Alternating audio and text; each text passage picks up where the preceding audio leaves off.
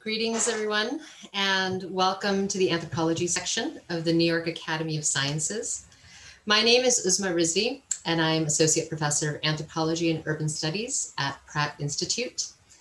In my role as chair of the board of the anthropology section, I wanted to thank all of you for joining us from all the various places and times you may be from. This evening, at least evening here in New York City, we're excited to present as a part of our 2020-2021 programming on reimagining resilience, a panel discussion with anthropologists, filmmakers, and anthropologists who are filmmakers. Our panel, entitled Migration Through the Camera Lens, Ethnography, Film, and the Migration Crisis, brings into conversation new works exploring the political and experiential elements of migration. Prior to this evening, I hope you were all able to view Border South, which focuses its lens on the border space between the United States and Mexico, and selections from The Burning, which focuses on the southernmost borders to the European Union in North Africa. In order to ensure all of this programming can happen, we rely on grants and sponsors. And so I'd like to kind of begin with acknowledgement of those grants. We'd like to thank the Wenner-Gren Foundation for Anthropological Research and Bergen Books for supporting the anthropology section. Equally significant is the board of advisors for our section. I would be remiss if I did not acknowledge the many hours of work done by our board on these events. I particularly wanted to thank board member and vice chair Matt Riley and our treasurer Ryan Rome, as well as our anthropology section fellows Anna Sergeva and Miriam Leitner. Without all of them, none of this would have been possible. Our panels this evening include Jason DeLeon, who is professor of anthropology and Chicano and Central American studies at the University of California, Los Angeles. He's also the executive director of the Undocumented Migration Project, or UMP Inc., which is a 501c3, which means it's nonprofit.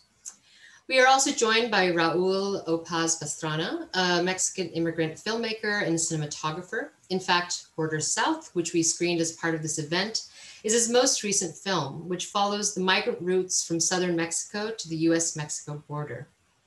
Our third panelist is Dr. Isabella Alexander-Nathani, who is an award-winning writer, filmmaker, educator, and human rights activist. Her latest book, Burning at Europe's Borders, which is coming out with Oxford University Press this year, and related documentary film, The Burning, uncover the human sides of our global migrant and refugee crisis. Contextualizing, framing, and moderating our discussions is Naeem Mohaiemen, who recently received his PhD in anthropology from Columbia University. In addition to his degree in anthropology, Naeem is an award-winning artist filmmaker. He makes films and writes essays about rhizomatic families, malleable borders, and socialist utopias, beginning from Bangladesh's two post-colonial markers. And here we're thinking 1947 and 1971. And then radiating outward to transnational linkages. For his films, he's received a 2014 Guggenheim Fellowship and was a finalist for the 2018 Turner Prize and the 2019 Herb Alpert Award. He's currently a postdoctoral researcher at the Society of Fellows at Columbia University and a senior fellow at Lunder Institute of American Art at Colby College. Before I hand this off to Naeem, I wanted to let all of you know that we are live tweeting during this event at NYAS_anth, that's NYAS_ANTH. And so if you are so inclined, please do join the conversation there. To become part of our growing community, you can also follow us on Twitter and Instagram. It's the same handle at NYAS_anth. You can like us on Facebook and join our email listserv and become part of our vibrant community of anthropologists. Finally, throughout the course of this webinar and panel discussion, you can post questions in the Q&A, in the question and answer section on the lower bar of your Zoom menu. Or if you are in YouTube, you can use the comments section. We will be collecting the questions throughout the program, and we hope to get to as many of them as possible through the course of the panel. With that, please join me in welcoming Jason DeLeon, Raul O. Paz-Pastrana, Isabella Alexander-Nathani, and Naeem Mohaiemen for this panel on migration through the camera lens, ethnography, film, and the migration crisis. Thank you. Naeem? Thank you, Uzma, for that wonderful introduction. And thank you to Matt Riley and the team at NYAS for putting this together. Really excited to be in conversation with Jason, Isabella, and Raul about their films and their books. and also to be in conversation with the audience that's here through the Q&A portion of the program. One of the things that we thought we would do at the beginning of the event is to show the trailers for both films in questions and 2 images from or related to Jason's book, because many of you might have received the email with the links for the films over the weekend. You might have seen it Saturday or Sunday, and it being Monday evening, we thought it'd be nice to refresh our memories and just be in the same space of the visual images, and also to sort of get us going to be reminded of the films. So I'll briefly show the trailers of the 2 films and 2 images from Jason's book, and then we'll get into the conversation.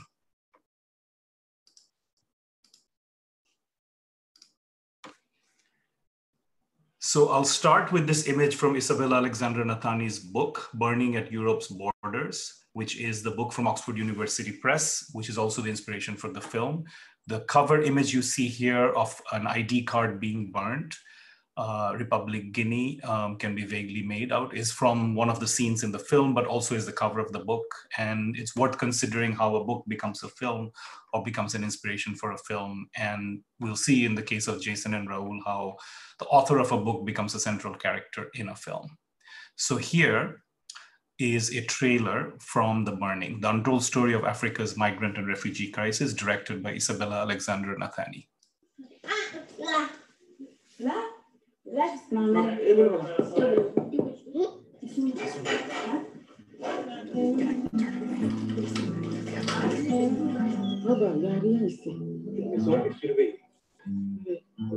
Il m'a téléphoné. Il y a des étrangers, ils viennent, ils ont pris l'appareil chez vous et surveillent. Je me souviens de tout. Ne mana kelela, ne mana woyola, ni nana bendela, angabe. Nanti ben, ya fanema, sabula, kelena. On a préparé des choses pour aller en Europe.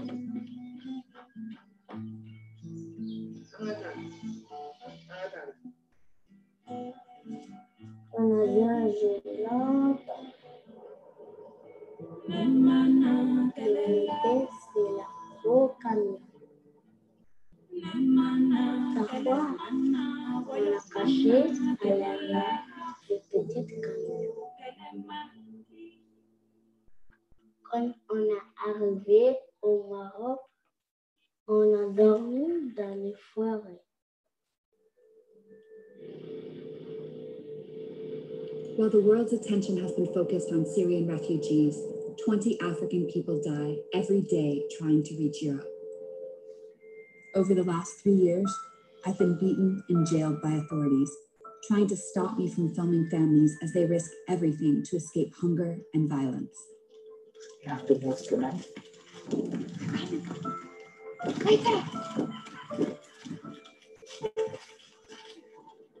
Le désert, c'est l'affaire. Moi, je vis des squelettes comme ça des jours. Je n'ai dit à personne. All the people that are here, you are seeing in the forest, we are having the same intention. On brûle nos papiers, on se sacrifie, à juste rentrer en Europe. Étant gravement malade, ça n'allait plus. On est reparti dans le même hôpital, mais on ne dit rien. Quand il va là-bas, on lui donne, il a commencé à partir un peu. For every migrant who makes it to Europe, 49 others die trying. Nuestra misión es como para evitar que puedan entrar saltando la valla. Espagne et l'Union européenne financent l'expulsion des épidémies. Parce qu'il est mort, on lui jette quelque part en forêt. Personne ne sait. Il te frappe et des fois il casse les pieds des gens, il casse les bras. Toutes les organisations des droits de l'homme crient, c'est illégal, c'est illégal. Il va les écouter. For these families, hope for the future is greater than fear of the present. It's time for their stories to be told. Si Dieu fait que tu vas mourir dans l'eau, tu vas mourir. Ici, il y a mais que Dieu t'aide.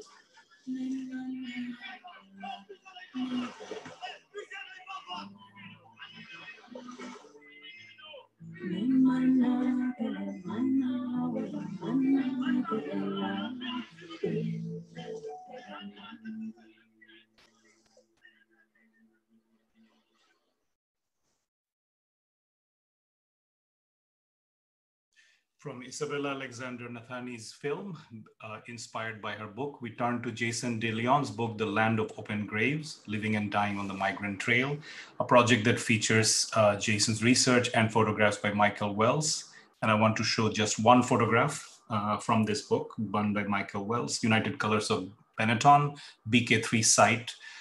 This is a key focus of the book, tracing the remnants of migrants and also tracing the remnants of death.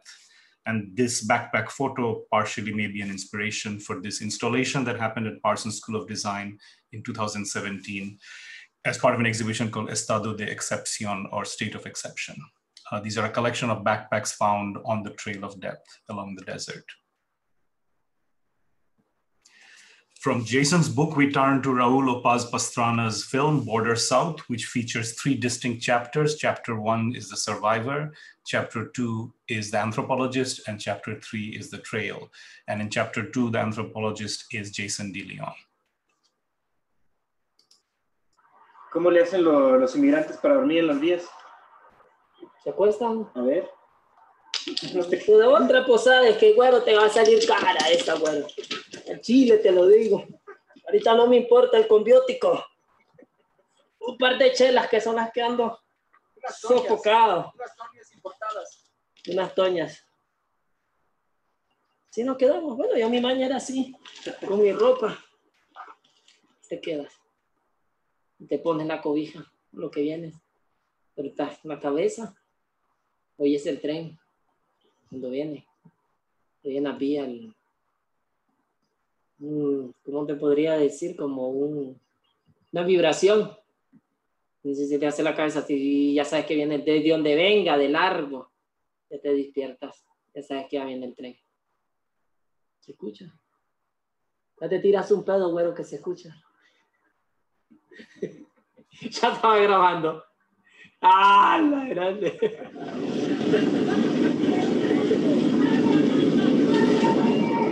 Y a mí ya me habían advertido que eso estaba horrible.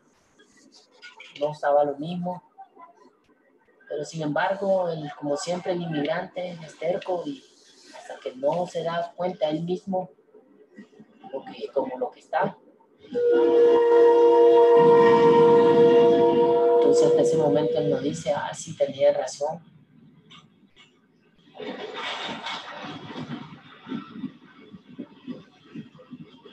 Pues contamos con la presencia de Gustavo Quiroz, que hace aproximadamente 2 meses fue baleado, estuvo en el hospital alrededor de 3 semanas, sufrió le perforaron el pulmón.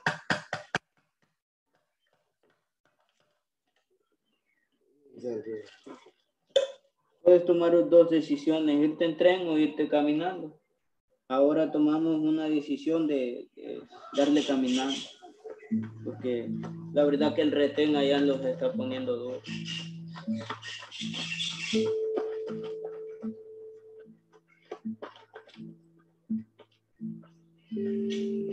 Uno sale con Dios, pero Dios lo que cuida es el alma de uno. Pero lo físico, lo que le vaya a pasar, Dios nos protege allí.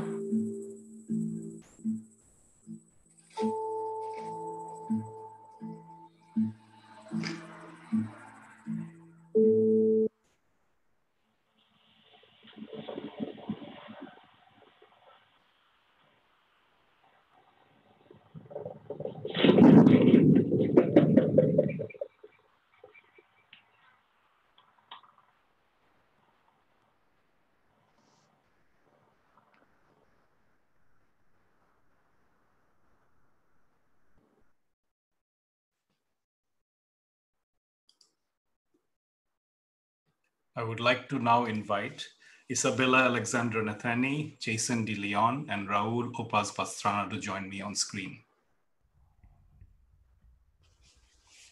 Hi, Isabella, Jason, and I believe we're waiting for Raul to come up on camera. Jason, I see your musical instruments in the background that made an appearance, of course, in the film. Oh, yeah. Yeah. Raul, are you able to turn on your camera? No, it doesn't. It says I can't. Okay, now I can. Let's see. The filmmaker. I was waiting for the host.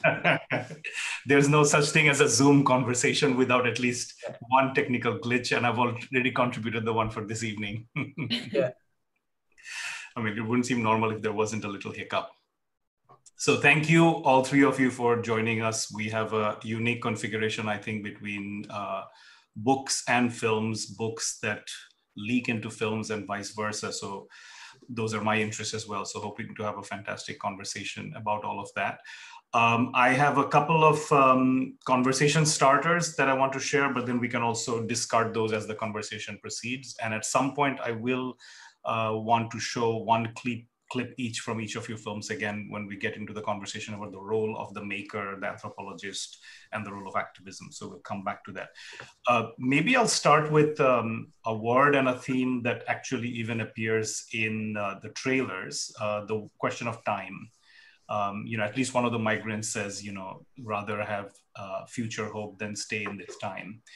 And this idea of time, an idea of a specific kind of time that migrants inhabit, whether migrants going through perilous sea journeys or land journeys, whether those who finally manage to get a visa or those who are still in prison, time is a major factor. And I'm influenced in this by a colleague of mine at Columbia who graduated from here, Sumaya Kassamali, whose forthcoming book on migrants in Beirut called Black Beirut has this phrase. She coined the phrase time of exhaustion, which she defines as an endless deferral of the future. Then I'm also thinking of the filmmaker and friend Armando Croda-Naveda's recent film, Ya Me Voy, or I'm Leaving, which is about a man who keeps dreaming of the time when he'll return to Mexico. In your films, the passage of time is often indicated by events.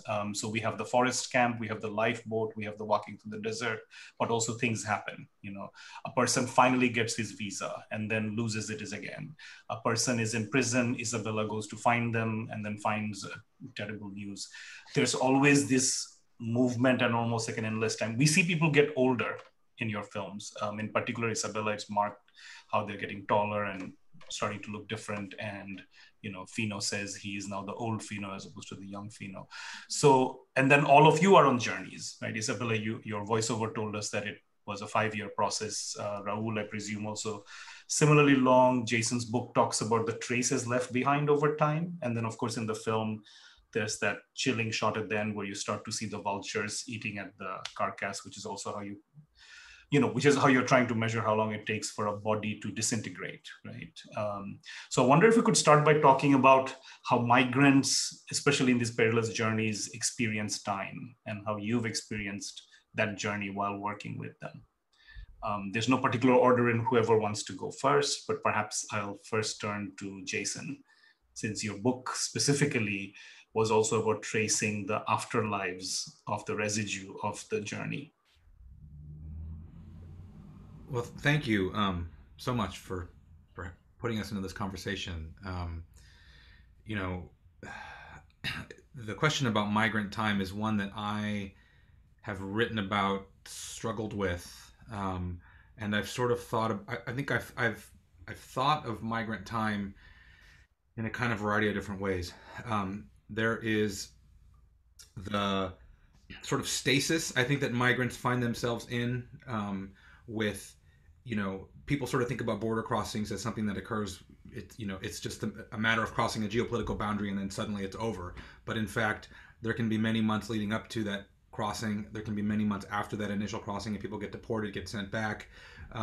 There's lots of waiting for a crossing to happen.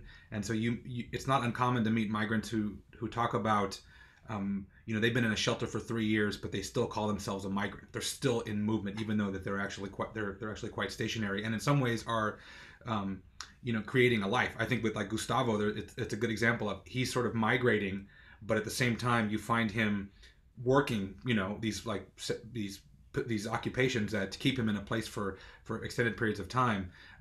But yet, in fact, he's sent back again, and then this whole thing sort of starts over. So I think there's always kind of that migrant time for me. There's the issue of deportation and how that kind of feeds into this circle. I don't do that much work on deportation. It's part of the whole process. But like I have a current graduate student at the University of Michigan, Amelia Frank Vitale, who works on issues of deportation and this idea that it is part of this kind of longer clock that migrants have to kind of recalibrate. I mean, they have to recalibrate time, I think, to adjust for this incredibly long sort of social process. And so I think also as anthropologists, we've had to do that too, to get a sense of, okay, these are the tempos at which people move at, and they can speed up, they can slow down, and so it sort of does this, and we have to figure out ways to then adjust our methods to deal with that.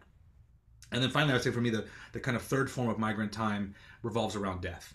And at least in the case of, like maybe case like the Mediterranean, the Sonora Desert of Arizona, you've got migrant death occurring and people disappearing, and that then prolonging the kind of mourning process. And so I would argue that much of the mourning that happens for migrants who disappear is this kind of, once again, a recalibration of time, but one that I think is so brutal. And for me, that's probably the worst part of this kind of recalibration, is the fact that for a lot of people, thousands of families, they don't mourn and then bury someone.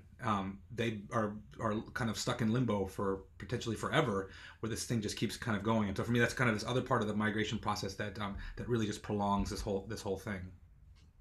Jason, your work, as it also features in Raul's film, and maybe I can turn to Raul for this, it's also about how long it takes for things to disintegrate, right? And that is the idea that there that things happen sooner than people expect, and therefore the absence of bodies it actually doesn't mean anything because things can disintegrate that fast. That was a part of the film, Raul, where I felt, we're often, both in your film and Isabella's film, in time that seems to never end. And then there suddenly also with the vulture sequence and the whole process of, having a cadaver stand in for a migrant body as a way to do forensic analysis, also things seem to be sped up. It was suddenly accelerated. Raul, if you could talk about that a little bit. Yeah, well, in the film, there are 3 times. The 3 stories in their own time, space and time. Jason's story is like more of a person looking at the whole thing as far as he can with all the information that he's got. And the migrants living where they have to make decisions in a second. So, and I try to make it very different in that sense. So it's time and space works differently when you're looking back and you're able to make experiments for things that you have studied and you can measure. While when you're on the trail, like with Gustavo or the Echoes, the third, their time is decisions in 1 second. So they're living a different time space, I would say. And I think that's sort of what I would answer that on the film itself. I mean, and that's something that's how I was playing out the archetype of this person that has the time to reflect with the people that don't have the time to reflect, and they have to make these decisions and then they meet at the end, sort of the 2 times meet when Jason goes and talks to them in the shelter. So I don't know if I answered your question about time, but that's how I structure in the film. Each story had their own time and space. Gustavo, I mean, we'll come back to him, but Gustavo also seems extraordinarily calm at times, like not in a rush. It's almost, especially when he's sort of had to go back to, when his visa's expired, he's in front of your camera, but just seems to be moving at an incredibly slow pace, because it's almost like signaling that nothing much is going to happen now until I get whatever is the next stage. Isabella, in your film, you tell us at a certain point that it was 5 years. And we also see, in particular, of course, very sharply, we see it with Bambino, where you almost follow him from first getting to know him, and he's a young person. And at that point, we're not really clear that that is going to be a person we'll keep following, because we're meeting so many people. And then you meet him again. And then, of course, but then also other fates happen. You actually end up, and it's, of course, a different trajectory, the one from North Africa to Europe, but you end up following some people till they've finally arrived at sort of a safe refuge, right? Even though they still might be in limbo as females. Could you talk about that process of following them, and also for so many years? Yeah, so the filming for the project took place over the course of 5 years. And over the course of that time, there were three families, we'll call them, three groups of individuals that were being followed. Their journeys represented all of the possible ends that can come for people on this migratory route from various points in Africa to Europe, meaning that some made it successfully across the Mediterranean and are now somewhere within the EU, either documented or undocumented. Some of them are back at their starting point, so back in the DRC, in Sierra Leone, in Mali, where I first began journeys with them. And then many of them remain in that in-between space in North Africa, in prisons, in these hidden forest camps, or in various forms of working camps that we see in Algeria and Libya. Because so many of my subjects were so young, some of them 3 and 5 years old, 5 years is an enormous amount of time. We see them grow up on screen. You speak about, Bambino, who's 12 years old when we first meet him and has traveled by himself across 5 countries to reach Morocco. And then sort of as a counterpoint, we have Fino, who's been stuck in this same space that Bambino enters for now 17 years, trying to make it to the other side. I think similarly to Jason, I think a lot about what time means in this space. And in fact, in a lot of my written work, I'm applying this concept of liminality that we see a lot in anthropology as sort of a lens for exploring what migration means. The burning, which is something that you see in the title of both the book project and the film, the burning has multiple meanings here in this space. It references the physical burning of one's identity papers, before they leave home in hopes of avoiding repatriation. And this is the term that's given to illegal migration in North Africa. So the Arabic word for illegal migration translates to hareg, which means to burn. And these individuals are referred to in derogatory slang as burners. So illegal migrants are called burners in this space. But we can also think of it as individuals who have made an active decision to burn their past lives in hopes of reaching some future on the other side. When in reality, so many of them end up stuck in between a past and a future life. And so what does it mean to have these extended, undefined periods of time that are spent in spaces where you don't exactly fit into either your former identity or what you imagine may be, your future identity? So I think a lot about that, and about how in these spaces in North Africa, where the vast majority of migrants and refugees end up trapped, there's always this duality. They're hiding, but they're actively being hunted by the police and military forces in the area. They're both invisible in terms of our international human rights laws, and yet hyper visible, constantly being searched out, being, attacked by those who are seeking to stop their journeys. So I think that time exists in both senses, both urgently, for those who are there and whose lives are in constant danger, and also this sense of time sort of ceasing to exist because there is no end to the state of liminality. Just talking about this act of burning the papers, the first time I heard about this actually was an old case, the Iranian man who was stranded in a French airport and had destroyed his papers, therefore they couldn't deport him anywhere. That's the first time I actually heard of this idea that if you have no papers, there's nowhere to be deported. And it's the first time I'd heard about it. It's almost 20 years ago. And now I suppose it's a knowledge that's passed through all these networks. Everybody knows that to be safe, actually, you need to destroy papers. And then it's an interesting contrast to what happens when you actually get there, right? In Raul's film, that visa that he finally gets is so precious that his family or friends take a photograph and frame it at the party for him. I'm personally an immigrant to the United States, and I became naturalized in 2015. And I remember when the passport arrived by mail, I was expecting it to somehow be spectacular, but it just documented in a plain envelope that also looks like a credit card mailer. So, but then this is a super precious document that then you make sure you don't lose. So migrants, once inside and legalized, whatever term you might want to use, that paper is really precious, right? Because it took so much to get it.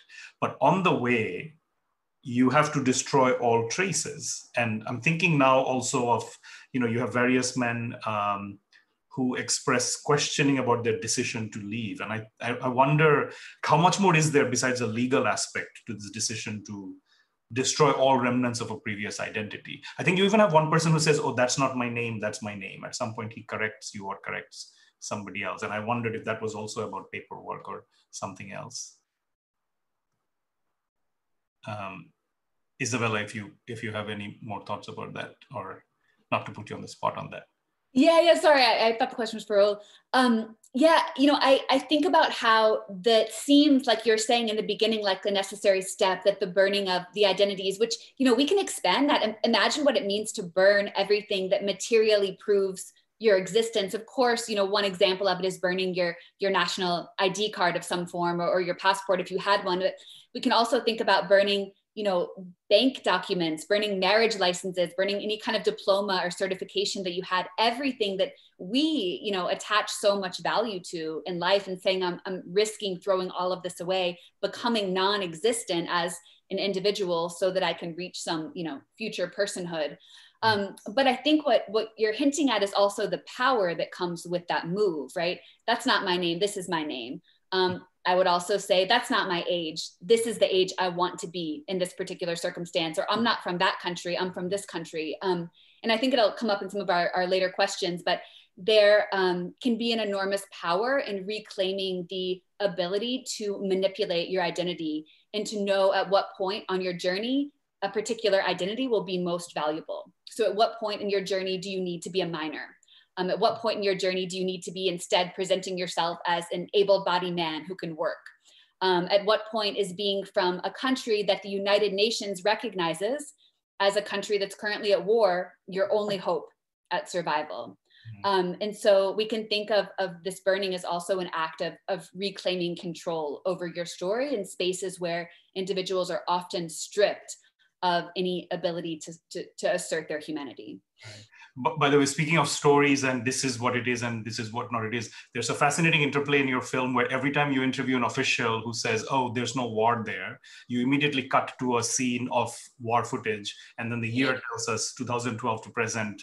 And that's how you don't necessarily interrupt the person on camera, but you go, wait, that looks like a war is going on. And there's this whole, it's all these officials trying to convince everybody that there's no war going on, it's very stable. So these are all economic migrants.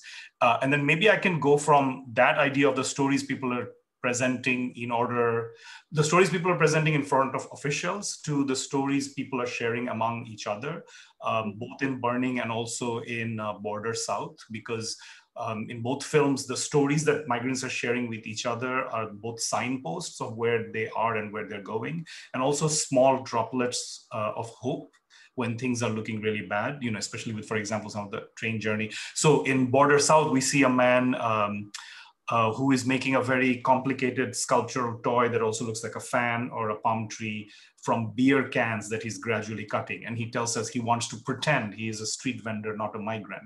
And then you have Gustavo telling the story of La Llorona, and then says, what stories do you have in your area? And the person who's preparing the food says, oh, there's Malinche who seduces men. And then she says, oh, and then Malinche becomes a snake in order to punish the flirts. So it's a mythology about, male-female relationships and the idea of faithfulness, etc. And then you have in the Burning, the child who is told, oh, your father is just gone to God and then he will come back. And the child says, no, I don't believe in that. So then what I was struck by while watching both films is, and maybe it was there and just didn't make it into the edit, I didn't hear mythologies or stories about the border agents, right? They were actually presented when talked about as just border security, either in Europe, in North America, or in Mexico.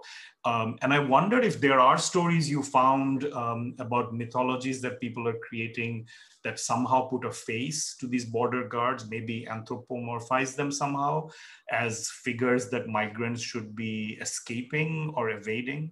I thought of the figure of the trickster in anthropology, and was just recently for my class talking to my students about African-American folklore about Brer Rabbit. And the idea with Brer Rabbit is always that he outwits much stronger forces, But because he's not as strong and knows strength is not what's on his side, he uses his wit.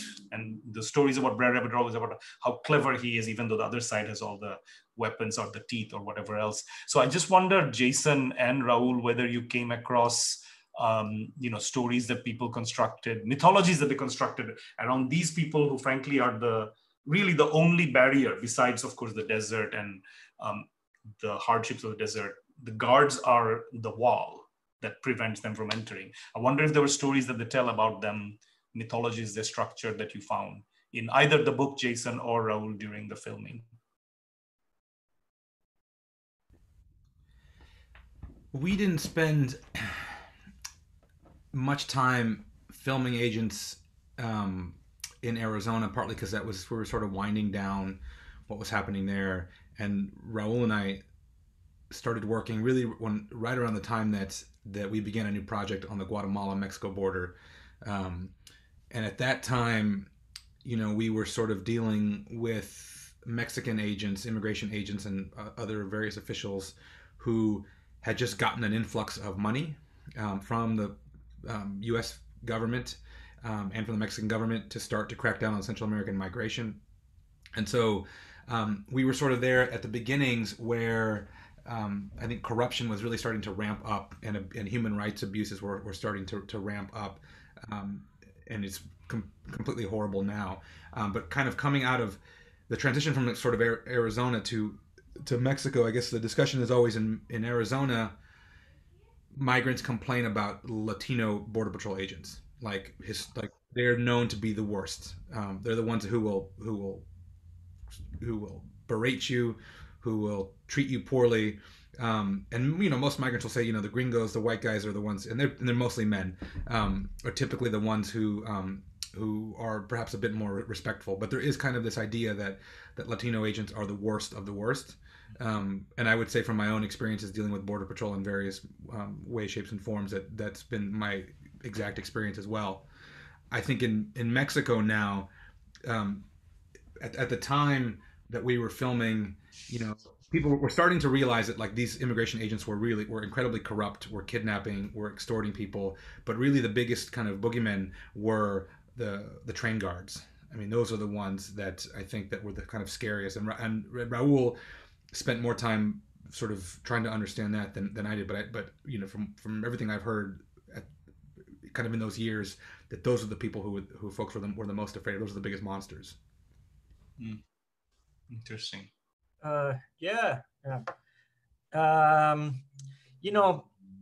mean, our idea was never really to focus on, Border Patrol in the U.S. Too much. It was mostly about sharing the point of view of how migrants themselves react to things. In the case of Central America and Mexico, especially Central America goes through Mexico, it's not just Border Patrol. It is, the garroteros that Jason mentioned.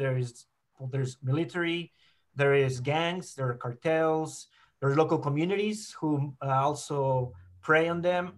There are a billion or if not more industry where everybody takes advantage of migrants. So it's they have to it's not just one boogeyman. And then there is also nature.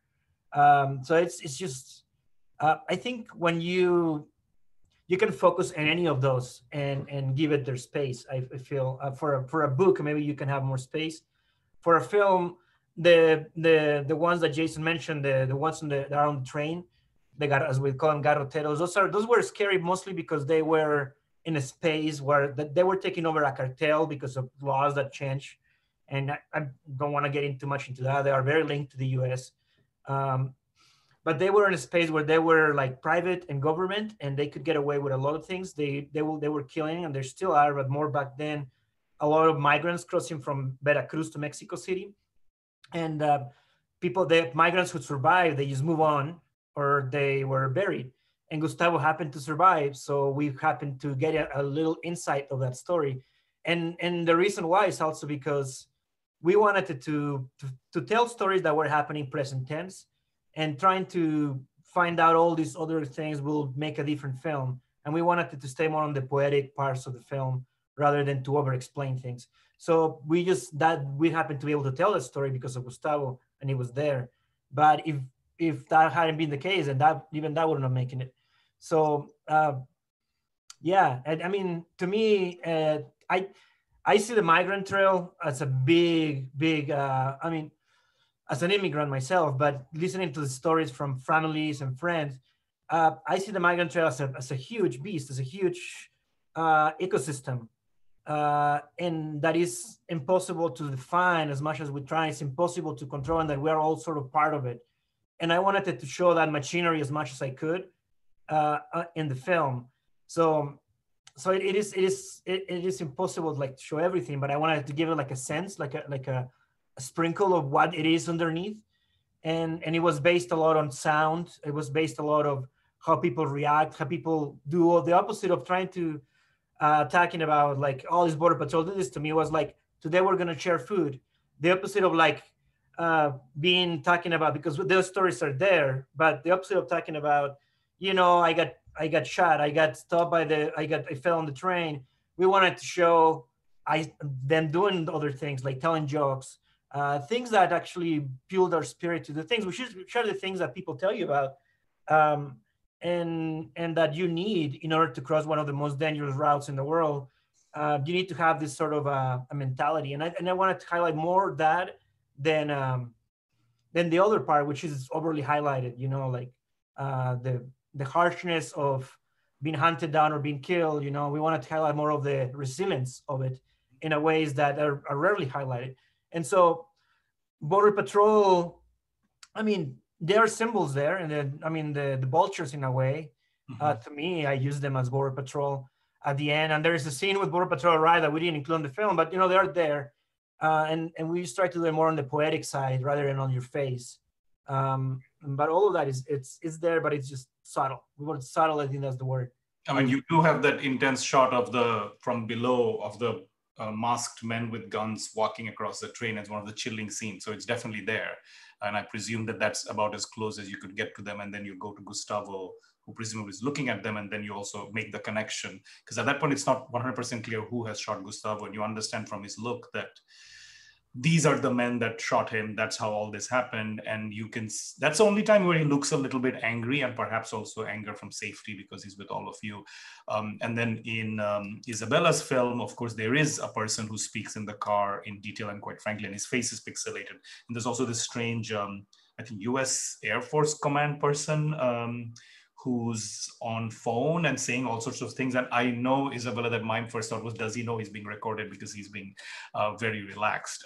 And then at some point he tells you to continue the story.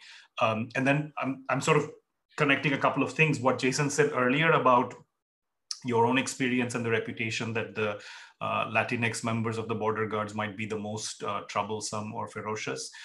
This is making me think of two other films. One is Bernardo Ruiz. He has a documentary called Kingdom of Shadows, in which it has a slightly similar structure of chapters that look at two sides.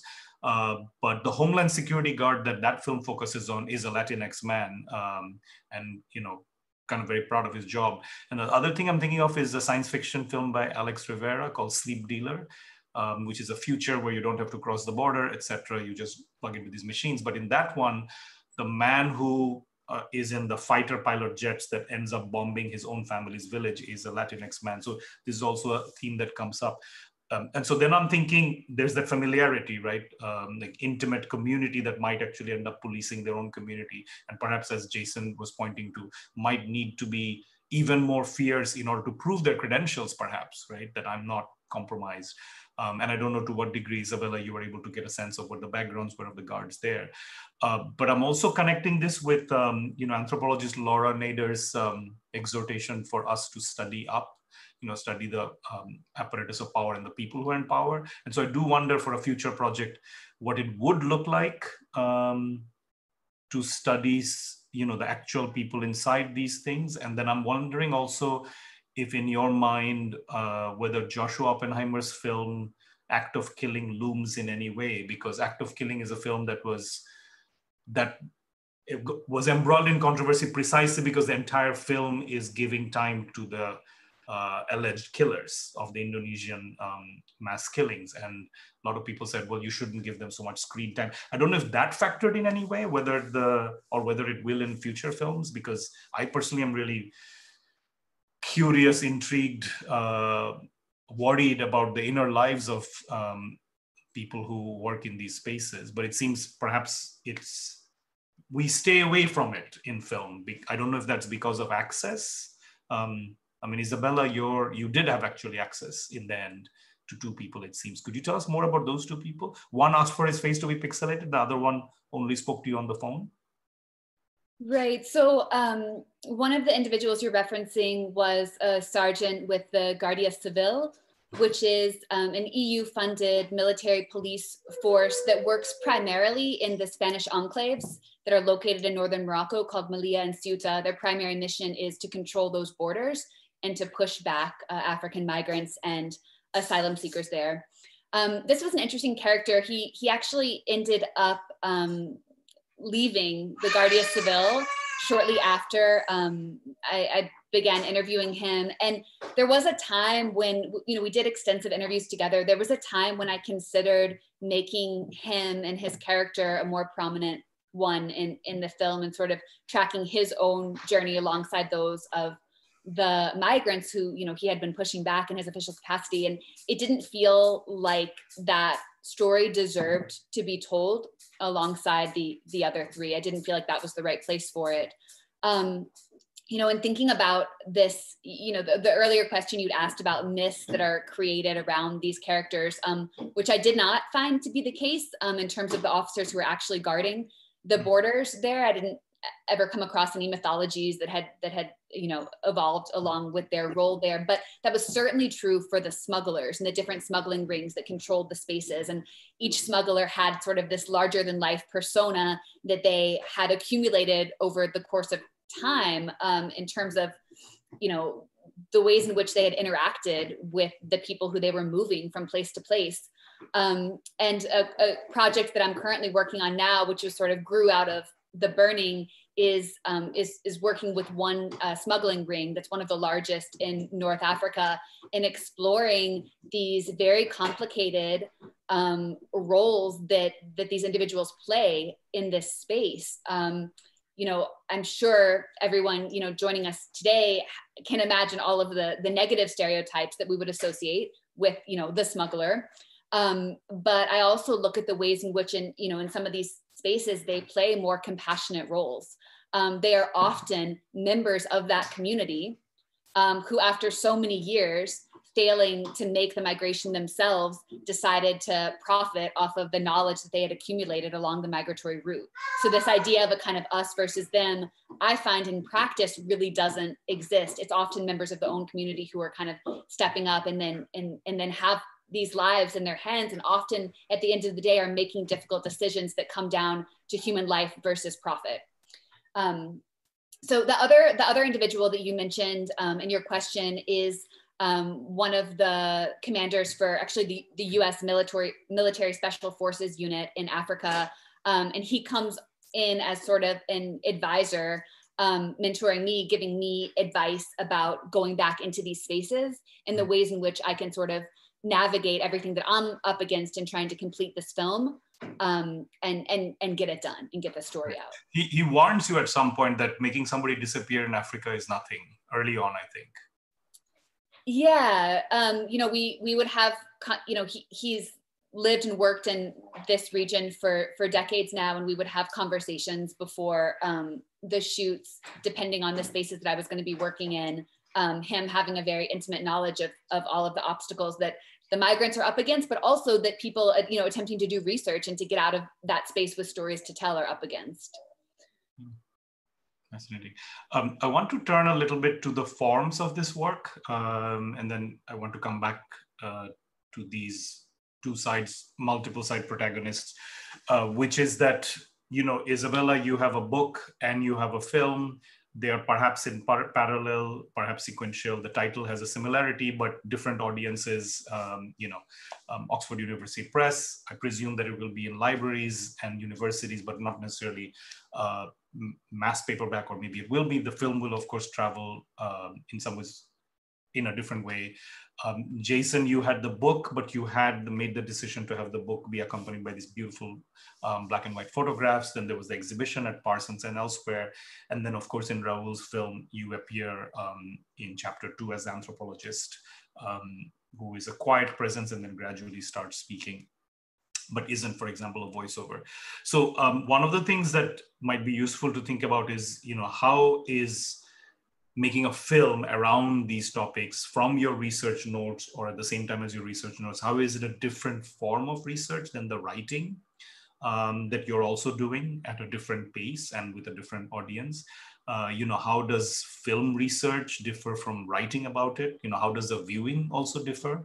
I'm thinking of this sort of foundational idea and myth in anthropology of the ethnographer who is so skilled that they kind of disappear into the background, right? I mean, in the Balinese cockfight, we are given the impression that the anthropologist is so much ignored, almost a ghost, that people go about their business. So what you see is the phenomenon as is, without any alteration by the person arriving. But of course, we know that's never the case, whether through the work of Laila Abulugad or others who said that our arrival immediately changes the scenario. So then everything gets one more layer when it's a camera, right? Because the word participant observation already suggests that we are going to participate, but then also sometimes we sign paperwork or make arguments that we won't participate or we won't alter, and these are sort of very slippery terrain. With the films, which I'm really considering extension of the book, Raul, Jason meeting together, making a film, Isabella writing and then making a film, or as I said, in parallel. But the film does other things, right? For example, Isabella, in the scene where you're embracing Bambino, one of the things I noticed, of course, is the shadow that cuts through and you can see the camera shape on it. And that made me immediately think, oh, I wonder if there's somebody else there and whether that changes the dynamic or not. Of course, there's a camera there, but we notice it. And then we also notice you, right, as standing out. You're very much, not very much, but you're on camera sometimes and sometimes not. And then it all makes sense when you are arrested in Algeria and go through a terrible experience of your visibility. And then Jason is very much a presence in a different way, doing his research, but not speaking directly to the camera. So I'd like to talk about this level of direct involvement where you are also the researcher who's also at some point becomes the protagonist, both Jason and Isabella. And maybe just to familiarize the audience with what I'm talking about, and with your permission, I'll just quickly show 2 clips from your films that will just remind what I'm talking about. So I'll just switch to sharing screen and show the clips quickly.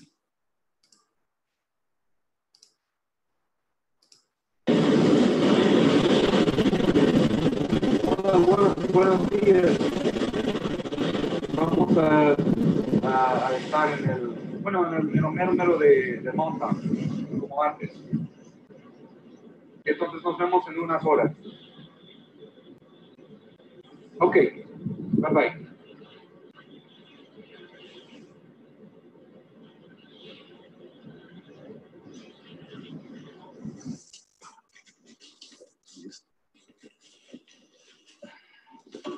Lo que quería hacer, bueno, es hablar un poquito sobre las cosas que estábamos haciendo ya en Arizona y las cosas que estamos planeando. Y fuimos a la oficina en Arizona y me dijeron que no tienen nada no hay ningún caso allá que parece de José. Tenemos una carpeta que está llena de información de él y ellos tienen la copia también. Y estamos esperando a ver si ellos pueden encontrar algo, pero para nosotros yo creo que es mejor a trabajar, a continuar a hablar con todas las personas que podemos. Les prometo que no vamos a parar en eso, entonces todavía. Ya les sueño a veces que llega, que él encuentre. Sigue pasando el tiempo y es duro para nosotros, la verdad, porque sin saber nada. Pero bueno, ahí le damos con la ayuda de Dios. Tenemos que seguir en adelante. Que le agradezco mucho por lo que no se olvida, que sigue usted, me sigue ayudando. Pero, como dice, Digo, tarde que temprano se abra algo bueno, ¿no?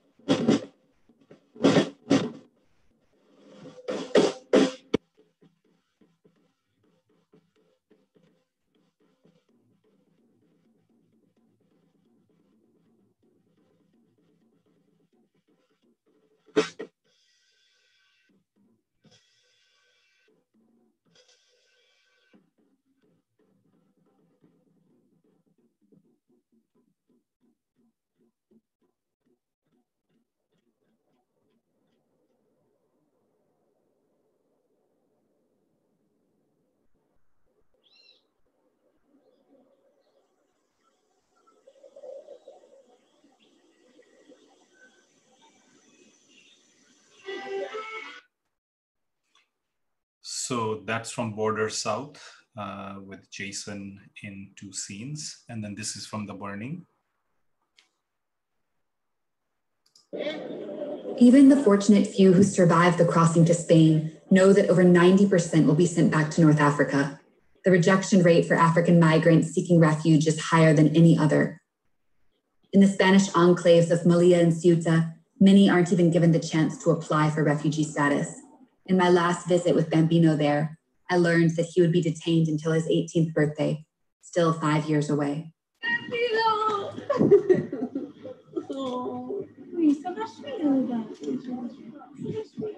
Oh, j'ai passé la nuit juste dernière, j'ai passé quelques nuits à Hôtel 5 étoiles avec les frères. Le moi, il est à Belgique. Oui, je pense. Tu vas avec lui, oui, ensemble. Moi, il est à Belgique. Moi, on est ici aussi. Oui, parce que... ça me fait un plaisir de te voir. He's still small, but he's already taller than Isabella in this scene. And then this is later. La mayor parte de los menores sufren malos tratos, desamparo, abandono, extranjeros, expulsiones de la ciudad, deportaciones ilegales. Son ciudadanos negros. Forman parte de ese grupo de subsaharianos que saltan la valla, que son rechazados automáticamente, ilegalmente, o guardias los rechazan, los dan al ejército marroquí sin preguntarles cómo se llaman, qué edad tienen, quiénes son y por qué han pedido asilo, ¿no? Oh, excusez-moi, madame. Cet enfant était détenu dans votre centre de détention. Je lui ai rendu visite ici. No te puedo dar información de nada. Por favor, no puedes grabar. Prohibido grabar. I'm gonna ask the other detainees. There's some by the guard's house. ¿Tú conoces al chico? Alcén, ese se llama Alcén.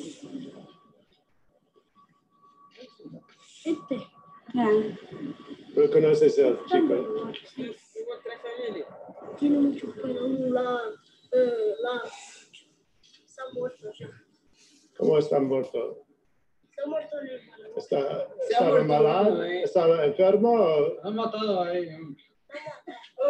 ¿Quién? Se peleado con el vigilante de seguridad. Está muerto.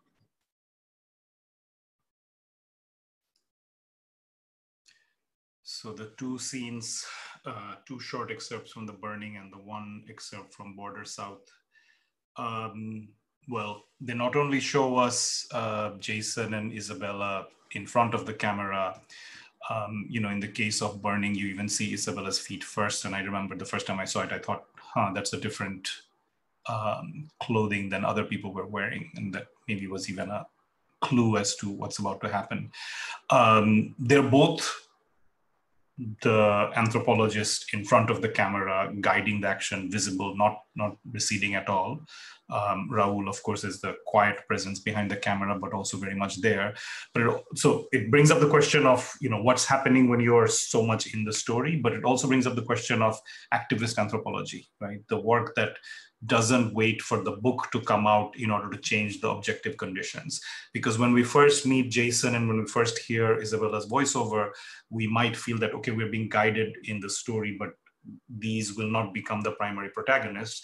But soon we see Jason leaving his research space, which is more long-term, thousands of backpacks and objects that he's discussing. Everything's in, Ziploc bags, which gives us an idea of not only forensic research, but slow research perhaps.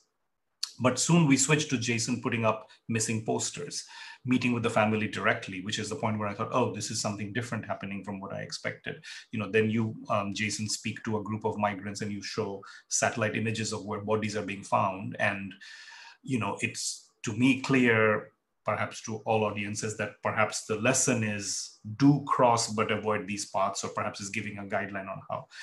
And then, Isabella, you're directly involved in trying to find people, trying to get them out. You're confronting the guards are telling you can't film, your camera switches off, you get the clear sense of confrontation. You and your camera crew are hiding under a bed at some point, and the sound is recording, and you can hear the police officer say, you have some Europeans here, you can't have Europeans, you can't have anyone who's white. You can be here, but you'll create a problem. So, you get the very clear sense that events are not just being observed, but they're being moved, right, by your actions. Hopefully, in some cases, in the case of Bambino, perhaps the intervention was not soon enough. In the case of the family that you met, Jason, I don't know if there was ever a resolution. And then I'm also thinking of another recent film, The Infiltrators by Cristina Ibarra and Alex Rivera, which even suggests perhaps some sort of hacking of the immigration system by activists, in this case undocumented immigrants who deliberately go inside the system so as to film.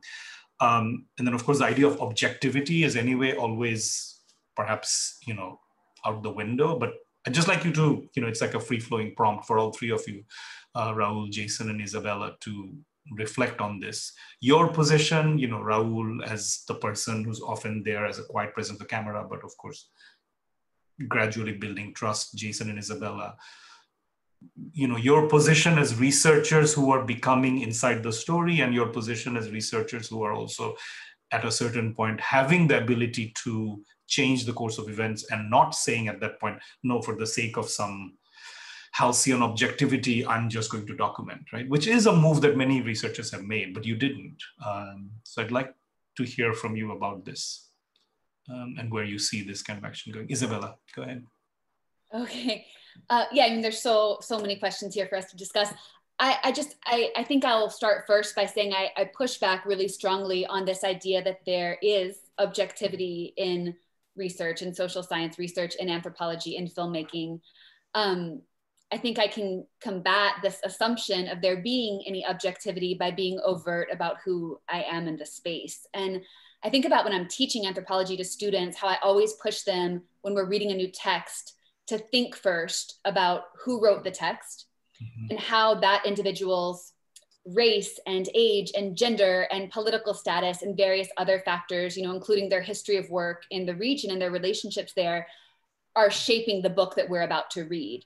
In my own book, I start by explaining to readers that this is not the same book they would be reading had a man done the research, had someone from Morocco or Nigeria done the research. It's inherently shaped by who I am in the space.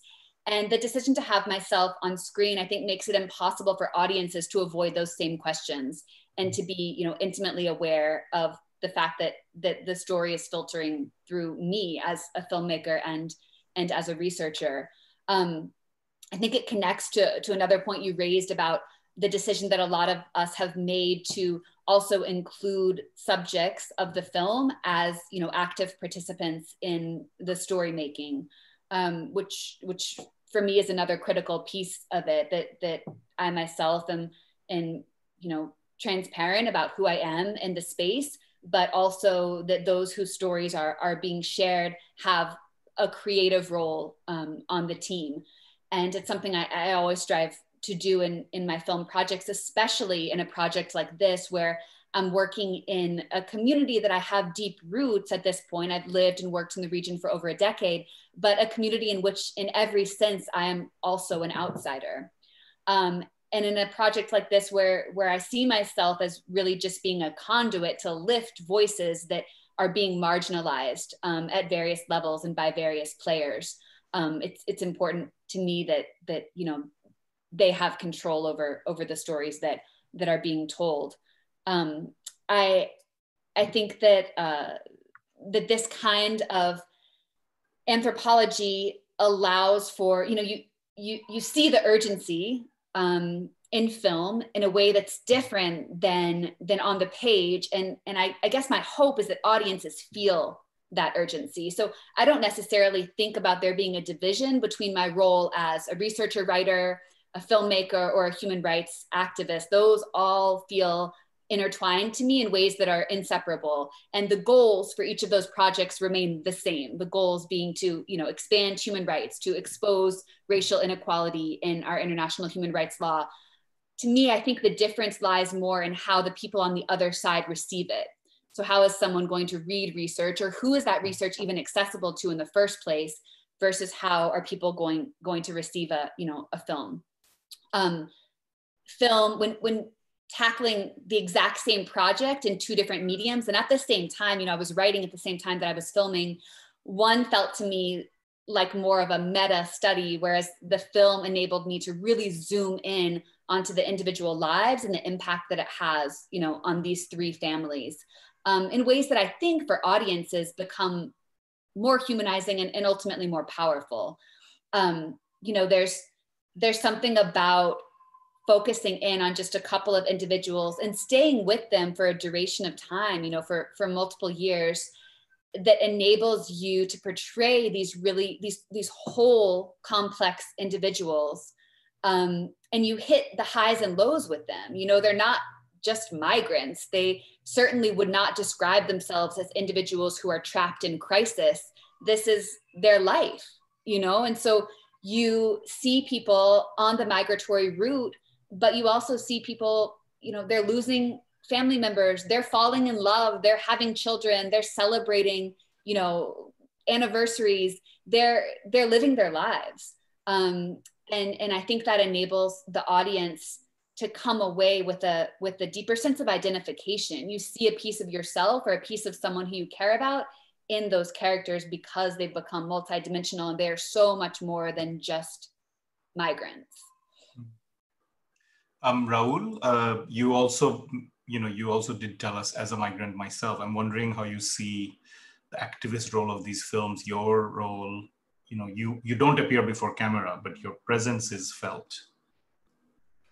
Yeah, I guess when I started this project, because I don't like a lot of the immigration films that were out there, mostly directed by white directors, and they did not portray immigrants the way that I experienced myself and that my family itself.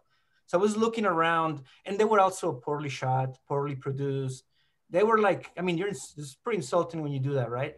So I was looking for a story that would allow me to use the art of cinema to do something poetic and beautiful, at the same time that I share stories that were not, that I sound my community, but that they were not, you always see the humiliated and the hunted migrant, immigration porn.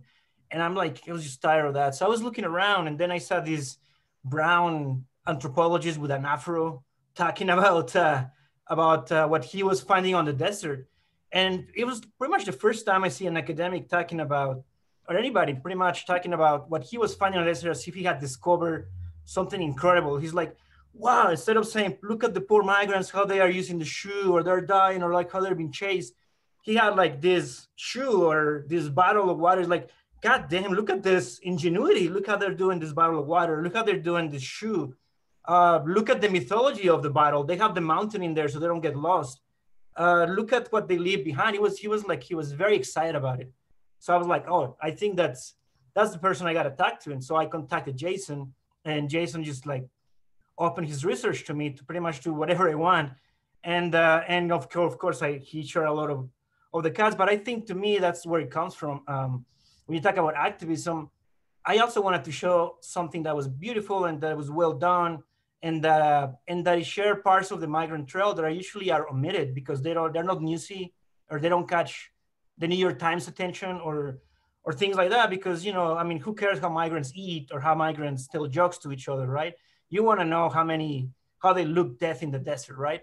So we wanted to do the opposite of that, and to show that resilience through their ingenuity and through their humor and through their humanity, and let them be the driving force. The other thing, as an immigrant filmmaker, And like almost every film in immigration, you know, the experts usually turn out to be white, and on the background, they drive the film. So one thing I was gonna do, no experts and no white people in the film.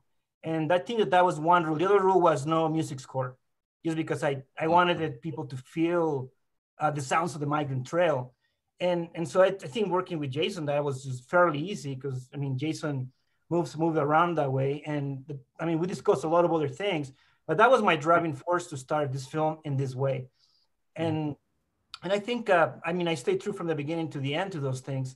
That meant that I couldn't tell a lot of things, but I think the ones that we told were well done, and they were like done in a way that were powerful, where audiences, especially Central American audiences and other undocumented communities, could see it and have seen it. When we showed at Margaret Mead, the New Orleans Film Festival. I mean, in New Orleans, almost all of our audience was Central American. And I mean, one of them came up after me, because we stayed there for a long time talking to people. And she's like, I think we're fucking smart if we can do that. You know, like, it was like they're seeing each other, not like they're usually portrayed. And I felt that that's how they also see themselves. They don't see themselves as, you know, like humility and hunter. They see themselves as fucking smart people that are doing something that nobody really can do, but that they're doing it. So that was the spirit of the film, and of driving the force. And the activism itself is just to show that to me, rather than, you know, to focus on the way. I'm sure Jason has more to it, because we talked about a lot of things. By the way, I just want to say that even though you don't have conventional scored music, you do have those lovely musical interludes. One is Jason's drum rocking out sequence, and then the other is that song where they sing, what is it? In this treacherous world, you wander without God or love because of the devil's lies.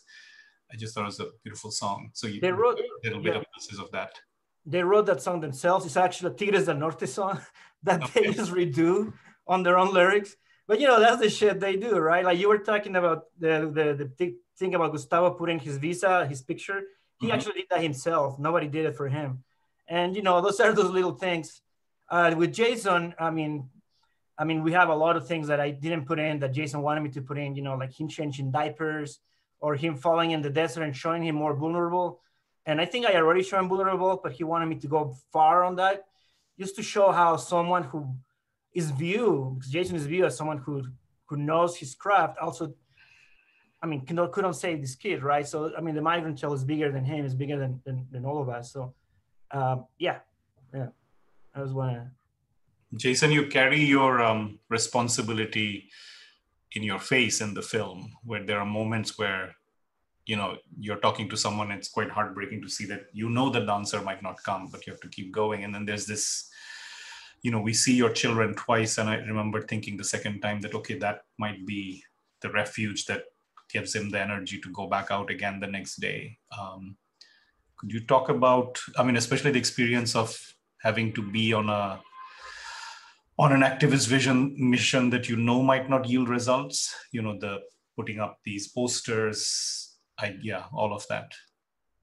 Yeah, I mean, I sort of think about anthropology in terms of, you know, we are always in the story, whether we want to believe it or not, whether we want to acknowledge it or not. And because we're always in the story, you know, one of the things I tell students is like, if you can be helpful, be helpful. You know, and I always, when I read ethnographies, I always think to myself, if people are cryptic about the relationship with the people that they're writing about, my questions are always like, well, do these people actually like you? Are they lying to you to get you to leave them alone? Are you a total burden to them? And I really want to know about those relationships because they're so complicated. And, you know, the scene where I give this lecture to migrants, I didn't actually want to give that lecture. I was forced to give that lecture by the nuns who run that shelter. And I was forced to do it because all of my students had been working inside of the shelter, you know, and their job for weeks before they did any interviews was just to do first aid, help people make phone calls, contact families, fill out asylum forms.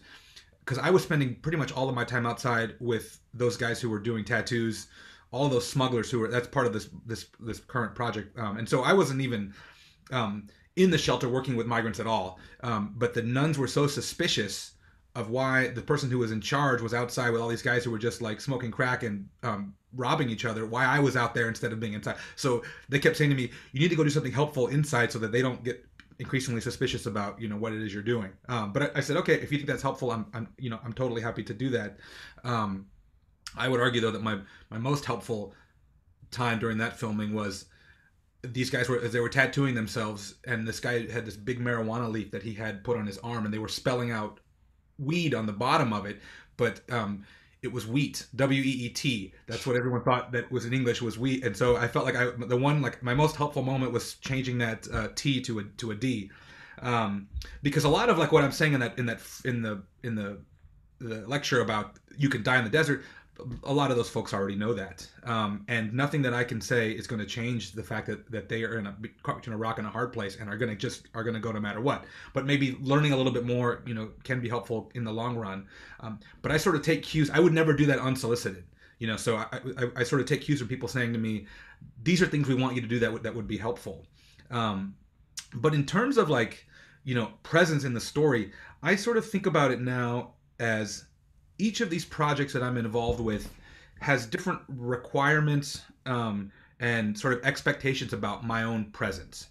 And I think, you know, sort of, and working over 3 different projects, like the first book, Land of Open Graves, that's sort of this, I mean, it's put out by an academic press. It's got, you know, it has to have kind of methodological and theoretical sort of pieces so that I could get tenure at the University of Michigan. Those are things that like you have to have, these things have to be included in there for us to recognize this as a piece of formal scholarship.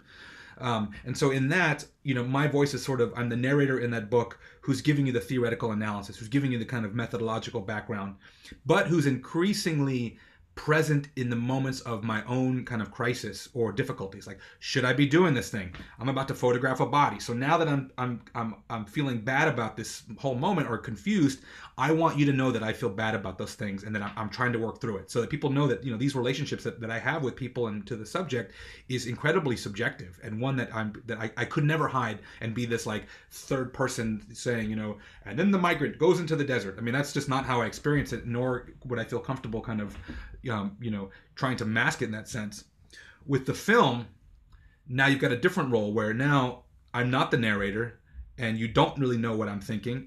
I'm now, Raul's basically doing a participant observation about what I'm doing, and so he gets to pick and choose how people see me, and I don't have a lot of control over that. And the expectation is that I'm going to be this sort of semi-silent character, and I'm not the expert. I'm just someone who's part of this whole thing, and you get to see certain things and hear certain things that we hope will help give you a sense of a bigger picture, as well as my relationship to these issues, like, you know, the anthropologist as this, you know, complicated kind of figure. And then the third project that I'm currently working on is a trade book about smuggling, and so now it's a character driven, basically a literary nonfiction that has these expectations, which, you know, the press and all the people who now, the big machinery that comes when one has a trade book contract, I'm now required to like be this character who doesn't act in the third person of like, here's this sort of novel, and then apparently, you know, occasionally the voice of, you know, of God will come in and explain the kind of theoretical parts that you make sense of it. You know, that's not the book that I'm working on now, and that would be a book that would be sent back to me by the press saying, this is not, you know, this is not an academic book, this is not a trade book. This is a trade book. And so now I have to play this character because I want to write a different kind of book. And so I have to kind of figure out then, how does my voice kind of come into this as the anthropologist, as this person who's dealing with these conflicts, to both help the reader along and understand what is happening, provide some contextual analysis, but also to kind of show you what it is an anthropologist does, you know, without forcing you to read perhaps an ethnography that would kill the narrative because I have these other kinds of expectations. And so, but for me, for every single one of those projects, I come to it and go, okay, I don't have to do it's not always the same. And, you know, it's the different projects require different kinds of things. And so I'm totally happy to be fluid in terms of my, you know, how I view anthropology, you know, writing a book that does not have a deep kind of theoretical commitment. I had to kind of be okay with that, because that flies in the face of what I've been told to do for the last 15 to 20 years. And so now to say, well, I want to make a different kind of thing that perhaps is more accessible, but then now I have to play a new kind of role, and my voice has to come in a different kind of way. Jason, while you were speaking, we got a question from William Mitchell and also another one for Isabella. I'll start with the one for Jason. William Mitchell asked, Jason, you tried to find out what happened to Jose. The follow-up is, what made you select Jose among all the other deaths that you must have encountered? Well, you know, like as Isabella was saying, there's something that happens when you pursue certain individuals. And for me, ethnography is about these individual relationships that I have with people, that through those deep connections, I mean, I could interview, and I have, you know, I've interviewed hundreds of migrants for 1 to 2 hours, and then that's it. That's my only kind of connection to those folks. And I can generalize about experiences in certain ways, but I can't get into other kind of, you know, deeper sort of aspects of those individual stories. And so my approach for the longest time was, okay, I've connected with a certain number of people deeply, and then it's through those individual stories that I hope I can kind of move from the micro to the macro, but doing a kind of deeper ethnography of individual people. And so the story of Jose, you know, he comes into my life because I found the body of his aunt a year before he died. And so I find a body in the desert. I work with the organization in Tucson, the Colibri Center for Human Rights, to identify this woman named Marisela Zaguipuya. And then I connect with the family in Ecuador and in New York and elsewhere. And then a year later, the family comes to me and says, well, you helped us with this last thing. We have a cousin now who's missing. Can you help us with this story? And so it was a completely, you know, kind of organic. And for me, it's always organic. Like, who do I connect with? Who do I feel like I can be really open with about my own kind of, you know, who can I most deeply connect with, and who connects with me? And then those are the stories that I want to follow. Because part of it too is, for me, ethnography is about the energy and the excitement and the kind of, I don't know, personal growth that I get from connecting with people who I feel like I can commit to them, and then perhaps they can commit to me, and then and then out of that relationship, something bigger can come out of that. But it all happens, you know, really organically for me. Great. Thanks, Jason. If there are questions coming in now, so I'll switch to them and put aside my own questions. There are two questions for Isabella which are linked. Jabesh Shorkar is asking, it took Isabella 5 years to gather the information for her film. My question is, did she migrate with the group of which she based her film on, or like what was the process? And then Abdul Butt asks, what does the EU or other governments do with people who burn their identity? And he has identity within quotes. That is so odd to me, having zero identification. Thanks for those questions. The first one, the film was shot beginning in 2015, wrapping up just in the last couple of months.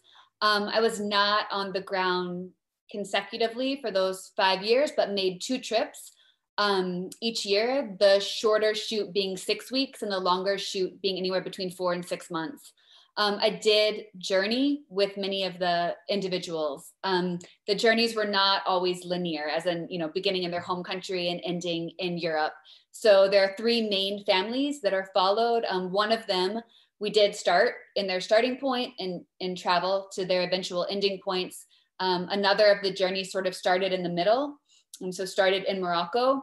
That individual ended up spending several years in various North African countries, Morocco, Algeria, and Libya, before eventually going backwards to the country where he was originally starting. And then I have one that I caught at the very end and sort of went back to the beginning. So started at various points, but did spend time in each of the family's home countries, home communities with them, whether that was at the start or the end or the middle of their journey. I decided to focus on individuals with whom I already had deep relationships, people who I had known for many years.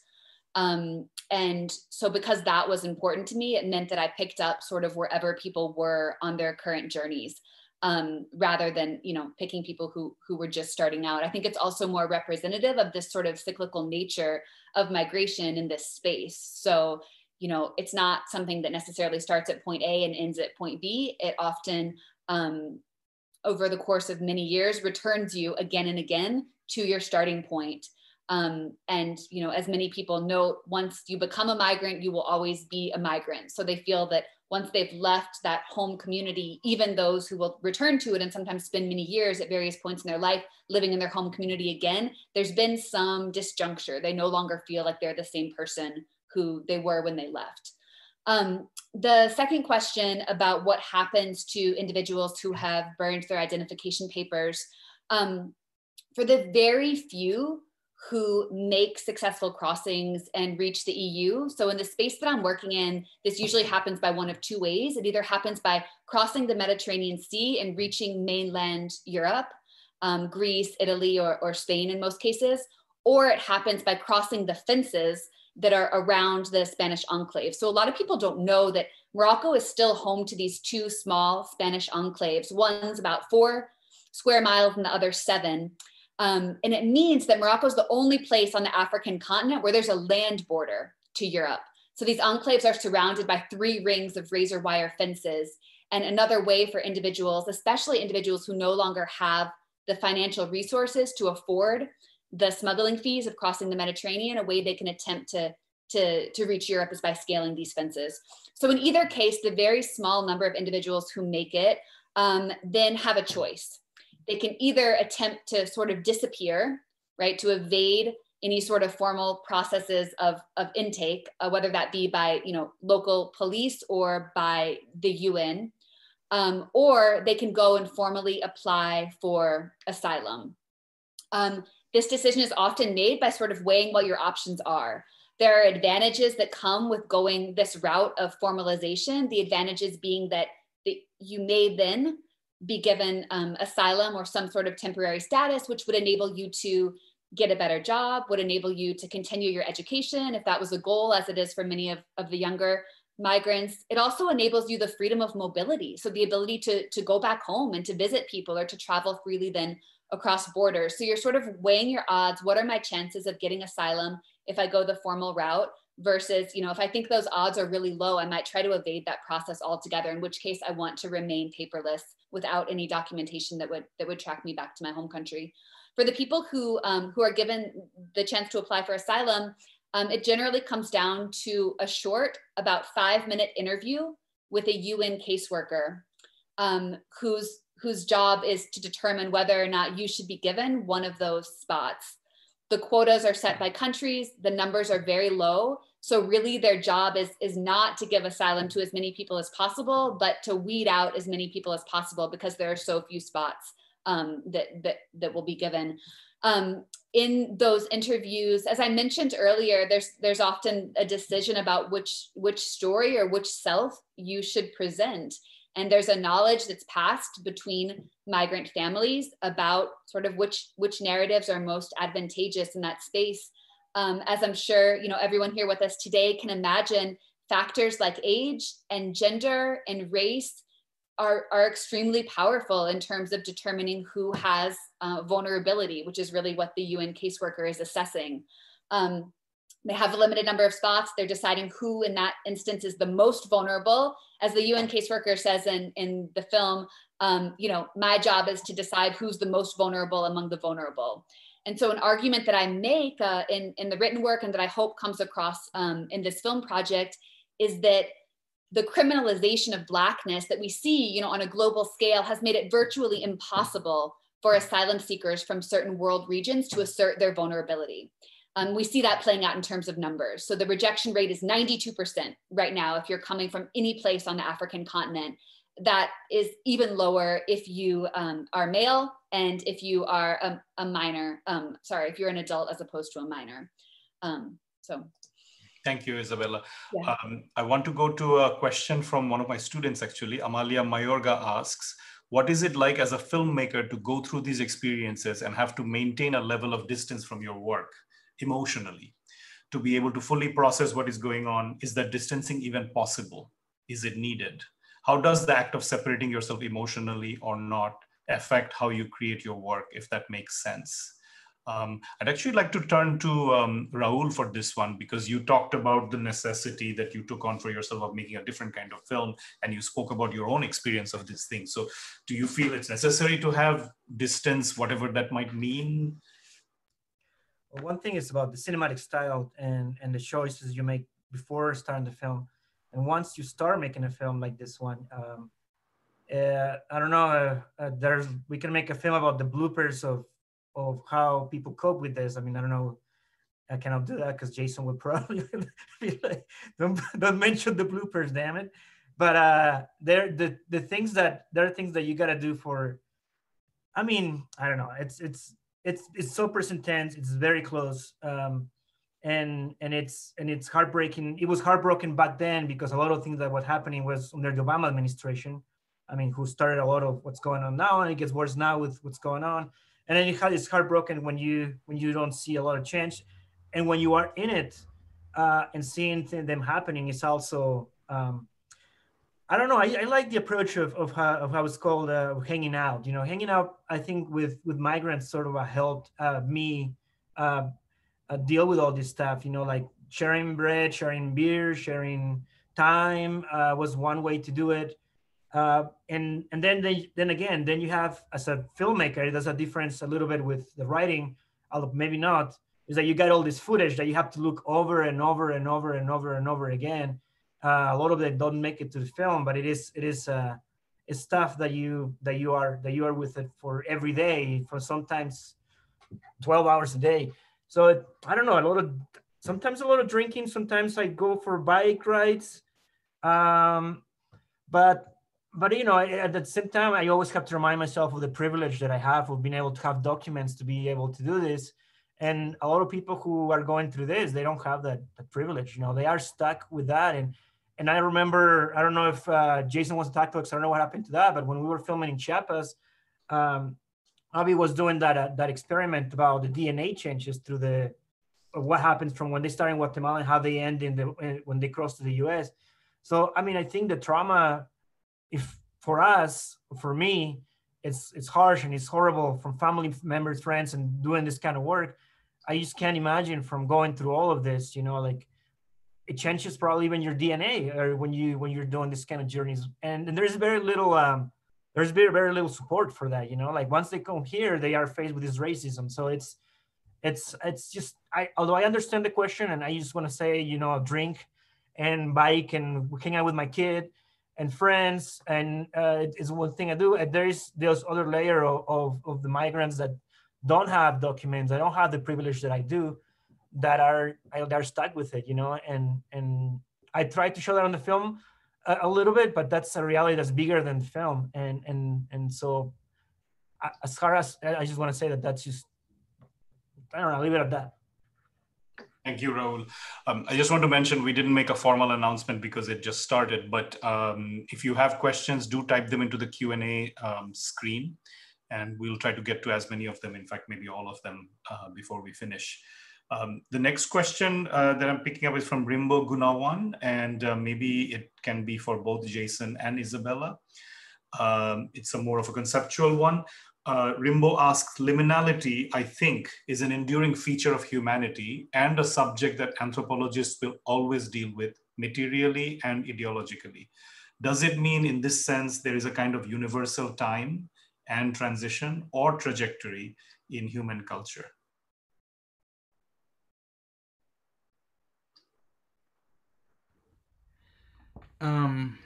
You know, I think for me, I've explored that concept a bit, and people have done that before me. Actually, Leo Chavez, in his book on undocumented migrants in the kind of mid '80s, sort of, maybe he's the first person working on Latin American migration to kind of use that concept.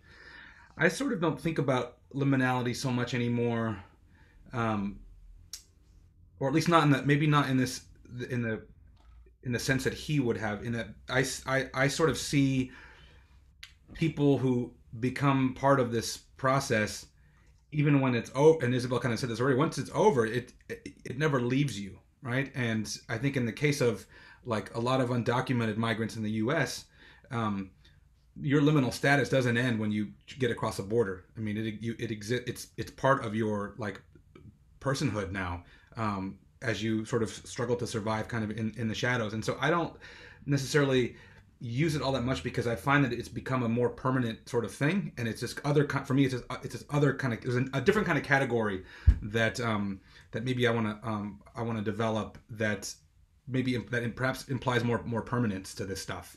But there are definitely moments where you could think about liminality as something experienced by migrants where it can get super amplified. So it's not even from, I think, uniform across like a border crossing experience. I mean, you're, depending on where you are in Mexico, depending on where you are in Central America, you are in kind of different stages of liminality, and you can think about like Gustavo as a good case of visa, no visa, right? He's sort of moving out of these different categories, and he gets the visa, and seeming that's why I think one of the things I really like about his story is that the visa was supposed to solve everything, and yet it doesn't solve anything.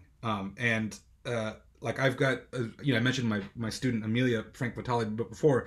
She's writing this dissertation where it's really about this. People talk about like deportees as needing to be reincorporated. So Honduras has this big project right now on reincorporating people who have been deported.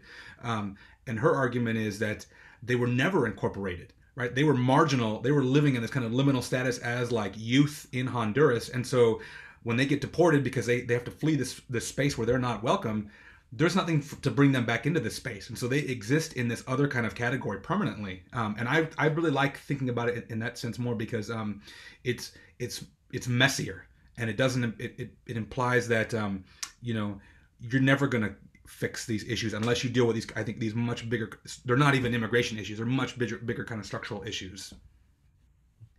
Thank you. Isabella? Yeah, I mean, I'll just build on that briefly. I agree with everything Jason said. I think maybe the more interesting question is what does it mean when the liminal is extended? And for people who are joining us and maybe aren't as familiar with the concept, we talk about liminalities generally as transitioning people from one socially defined and accepted category into another.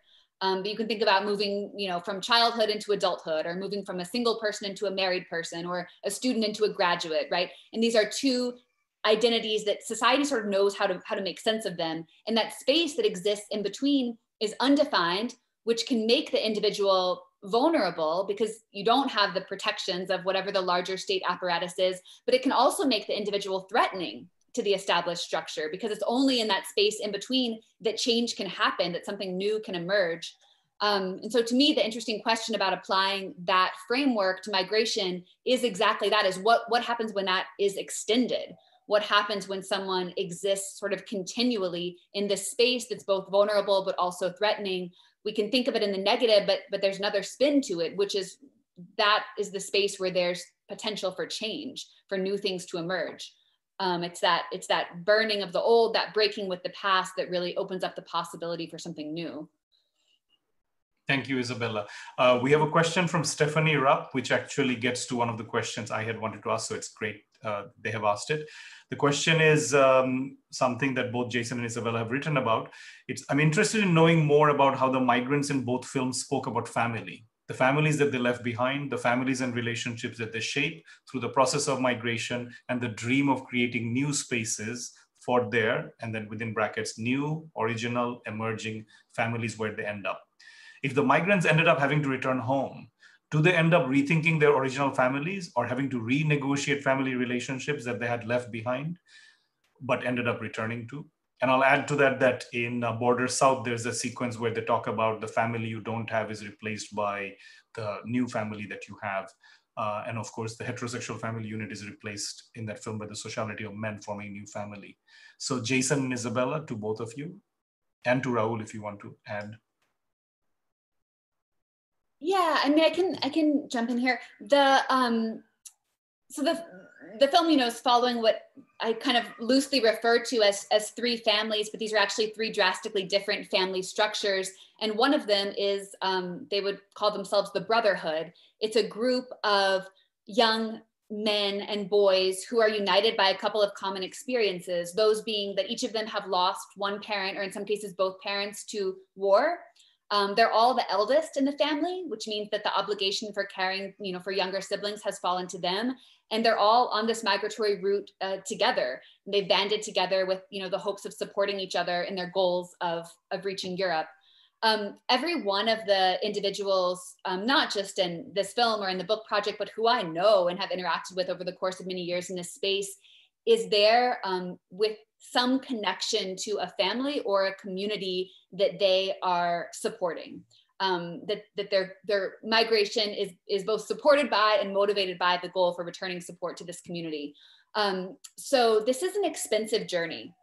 The journey, whether you're starting out in a country that's relatively close, like Mali or Sierra Leone, or a country like the DRC or Sudan, which is much further, the journey costs thousands of euros. You're paying smuggling fees at every turn, and you're also being extorted for more and more money at every turn. And what this means is that there's usually a family unit or an entire community that's banded together to support this one individual on their journey. And so the individuals talk about this as an honor to have been chosen, but also a burden. It's heavy. It's a heavy burden you carry even as you move further and further away from the physical space. You remain very, very tightly bound to it.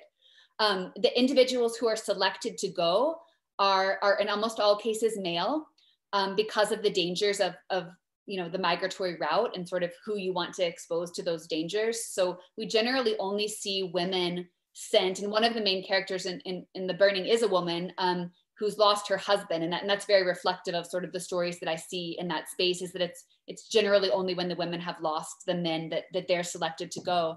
But they're often young men and boys who have been exceptional. If you're going to use all of your community's resources to support one journey, you're going to choose the person who you think's most likely to succeed. And so we have these bands of brothers who have all been chosen by their communities for their exceptionality, and who think of themselves as carrying the weight of the community, and who know that they have to support one another in the hopes that one will make it. So just, to close, as sort of an illustration for people to imagine in your minds, you have these border fences around the enclaves in northern Morocco, and you have on one side a wall of Guardia Civil officers. So the migrants know that they can't all make it across. The only chance that they have of making it is to have a huge group of them travel at once, in the hopes that a couple of them may be able to evade the officers on the other side. So they arrange themselves in rings of stormers. There's the first, the middle, and the back. And in the back, they place the youngest ones. They place the women, if there are any women in the group. And the first, ring of stormers run at the fence in this really sacrificial mission to distract the batons and the rubber bullets of the Guardia Civil, so that those behind them might make it. So they do think of themselves as a family unit, and they also think of themselves as sacrificing one another, for those that are more vulnerable behind them, both in that literal space of the border and also back in the home countries that they left behind. I find that those ties remain strong, even for those who eventually make it over, that those who have made it to, we'll call them semi-permanent homes somewhere in the EU, remain tightly bound to those communities that first supported them. Thank you, Isabella. Jason, thoughts? Yeah, with Latin American migration, you have a lot of different forms of kinship that happen. And, you can't really generalize about like all Latinx folks. I think the Mexican migration experience is fundamentally different from the Central American experience. And you've got things like geography, nationality, impacting whether or not families are traveling together, whether or not people are traveling alone, and how those things kind of configure and reconfigure at different points in the journey. I think with Mexican migrants that I've worked with, people will talk about like amigos del camino, someone you meet in a migrant shelter in northern Mexico, and you try to cross the desert together, and that experience kind of bonds you. And I've written about some men who become very close after these experiences, and then go on to become this kind of new family unit after the fact.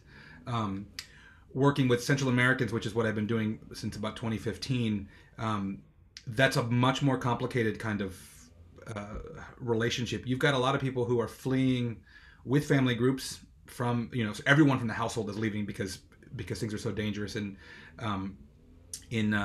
Honduras. You've got people who cannot go back to their families in Honduras because they literally will be killed or have their families killed as well. And so there's folks who get kind of stuck in Mexico and then have to generate new types of families just to even sort of stay in motion. And then things get complicated for like Hondurans, which is largely who I work with, by issues of race and ethnicity. And so I currently work with groups of Afro Hondurans, Garifuna, and it's all smugglers. So I work with smuggling tends to be split along racial lines. So Garifuna smugglers only smuggle other Garifuna, and they tend to, they're relatively small communities in Honduras and Belize. And so there's a lot of trust, I think, within those groups. Like if you connect with a Garifuna smuggler, there's probably just a few degrees of separation from that person, and so you're less likely to be robbed and abused by that person. Whereas if you are a white, like mestizo smuggler, you will form a relationship with a white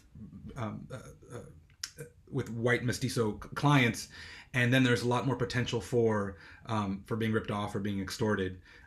But I've been looking at how the moment of movement, and it's mostly men that I work with. You know, these men come together and they have these intense sort of relationships that then create these sort of bonds of family that maybe only last a week or 2 or 3 months, and then they break off, and then suddenly someone gets ripped off, someone runs off, someone disappears. But you know, the dynamics within that are really, really complicated. And I think with the Honduran folks, so many of them are leaving because their life is at risk, and because to go back to those families puts those families at risk. And so you have them, this kind of the organized crime in Honduras has really disrupted the family structure in ways that we weren't really seeing happening in places like Mexico. So it's a much more complicated kind of thing, where I think with the Mexican sort of example, you have people who get deported after many years of being in the United States, and they go back to the kind of home community, and things are difficult and tough for them, partly because they've gone to the U.S. and so they come back and they've been changed, and it's an unfamiliar kind of place. But they're not necessarily going to be in sort of direct danger like you would with Honduran folks. And so a lot of the Hondurans I know, as soon as they're deported, they land at that airport in San Pedro Sula, and they're already looking for a way to get out of the country as soon as possible. So they don't even go back to the home community and kind of regroup. They're just immediately leaving. Whereas with Mexicans, depending on the geography, people may likely spend 6 months, a year, 3 years back with distant family, who then they reconnect with, and then we'll try again. Thank you, Jason. We have a few more questions left, but we're also running out of time. So maybe what I can do, with your permission, because I want to have time for each of you to tell us about your next project. And so maybe what I'll do is I'll acknowledge the questions, and hopefully we can find a way to communicate with those people afterwards. We have a question on YouTube from Jacqueline Lyon, who asked about difference between book and film for Jason. We have a question from Valerie Palacios, which is also about asking Jason what inspired you to do this project. Both Scarlene Martinez and Teresa Benny asked about the role that gender plays. For Teresa asked in the experience of migrants, and Scarlene asked in the experience of yourselves while working on the project. Mariana Cadenas asked a question that we've sort of touched on, which is the difference between activist filmmaker and objective filmmaker, whether there is such a thing. And she asked about the goals of Border South. And let's see, Alexander Farias asked a question, Riley Stolz, and finally Jonathan Reichert asks about what is the reward or goal of making a film like this.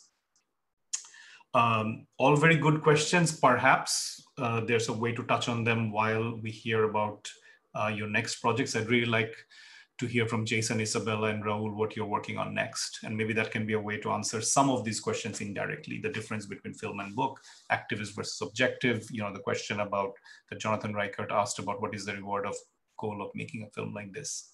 Maybe we can start with Raul. What is your next project? And perhaps how it fits with this one also. Yeah, so well, COVID destroyed a lot of my projects. One project I was working on, I mean, I was actually, at some point I was working, what about Black Africans coming through the Americas, through Mexico. I even got a fellowship in France to go do it. That was too big of a project right now.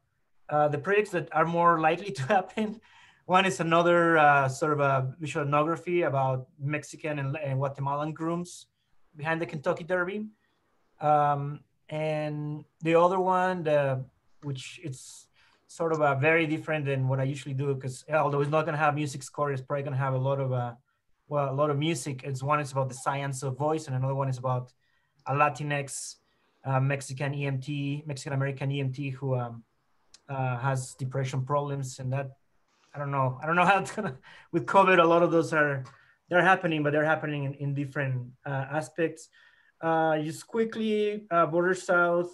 I mean, we had a big impact campaign that got stopped because of COVID. We're going to go to Central America, and then and then to through Mexico and the U.S. South, which is a place that has a lot of Mexican and Central American immigrants. But that is going to happen. If it happens, it's going to be next year. And with Hostile Terrain right now, and a lot of other places that we're doing a lot of screenings like this for Border South. And just quickly on the activism, I mean, I just want to say that I'm an activist before being anything else. When I was working in construction, when I was working in community organized, I'm always an activist first. So it's not really that hard for me to dive into pushing films in certain ways in whatever I do. And I don't believe, as Isabella mentioned, I don't believe in objectivity. I don't think there's such thing. So I guess I answered that. Maybe also answered Mariana's question about the impact goals of Border South. So thank you for that. Yeah, that too. Jason?